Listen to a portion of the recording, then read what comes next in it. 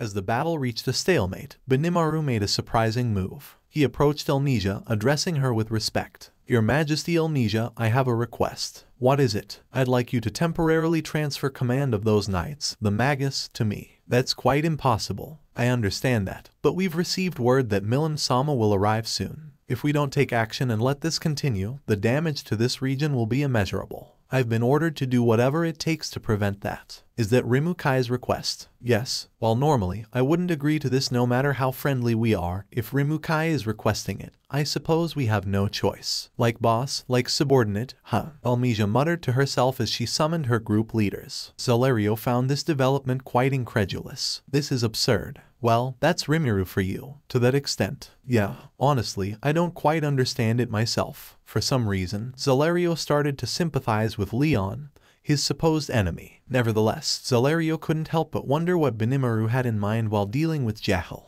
He observed as the group leaders grumbled about the situation, but Elmesia silenced them with threats, emphasizing that it was a matter of life or death. An image then appeared in the air, projected by Benimaru using his powers. "What's that?" "It seems to be a mirage application." Benimaru appears to have improved upon Rimuru-sama's surveillance magic, Argus. The projected video showed Rimuru and his team in action. Rimuru was facing Milim, and Guy was dealing with Velzard. Surprisingly, Velgrand was cooperating with them to minimize collateral damage. I didn't expect Velgrand to cooperate. Rimuru's ability to manipulate others is impressive. I'd call it natural charisma. Zalario couldn't help but wonder why Velzard's target was Guy and questioned Feldway's intentions. He turned to look behind him at the ancient divine tree that had protected the land for eons, still standing strong despite Jahil's flames. The sacred tree had shielded the region during the war between Milim and Guy in the past. With Michael gone, Feldway's plan to revive Veldanava had failed. Zalario felt a chill as he considered what Feldway might be after next. Only 2 relics remained in the world, the sacred tree and Heaven's Tower. Zalario had no desire for destruction and believed he should stop this madness as a friend. He decided to take action, turning his attention to Benimaru. He was impressed by Benimaru's leadership of the Magus, not only holding his own against Jahil but also preparing for the impending natural calamity. In this regard, Jahil seemed to be the smaller person. Zalario, who disliked Jahil, couldn't help but gain a favorable impression of Benimaru.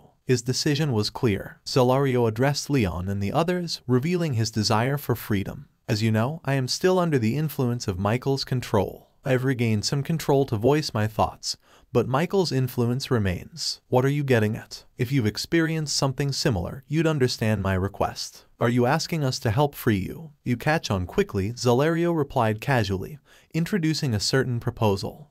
Benimaru had assumed control of the Magus, fully aware of Milim-sama's terrifying power. The terrain of the Cassia Mountains had already undergone significant alterations, and if the situation persisted, this area would suffer a similar fate. Benimaru was resolute in his determination. Rimuru's directive was straightforward: predict the trajectory of the impending attack and somehow redirect it. If nothing was done, the impending crisis would devastate the land. Benimaru emphasized that he had received orders from Lord Rimuru-sama, compelling everyone to comply. Failing to do so would result in the homeland's destruction. Milim's roar alone had the potential to obliterate mountains and rivers, causing water sources to vanish and rocks to crumble. Rimuru struggled to pacify her, despite his best efforts. While collaborating with Velgrand to minimize collateral damage, Rimuru focused on containing Milim's onslaught. However, Benimaru recognized that Rimuru's actions were preventing greater devastation. Was it merely Rimuru's way of not causing unnecessary worry,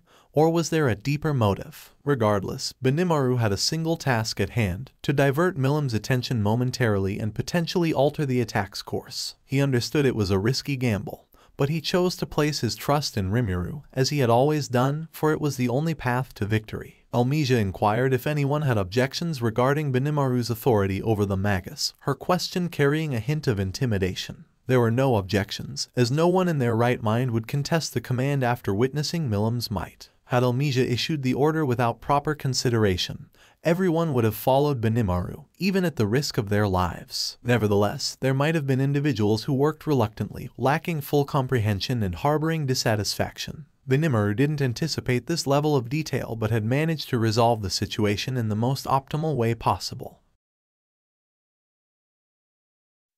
Notice: I have compiled the current state of affairs as concisely as possible. Beginning playback. I would like to shout out to my top Patreon followers, Gerald Gonzalez, Quest, Cheesebean, Carito, Jason Torres, and Edward Balestream, and also for the top commenter of the week. Thanks for watching. I'll see you on my next videos. Please don't forget to subscribe, like, and comment below.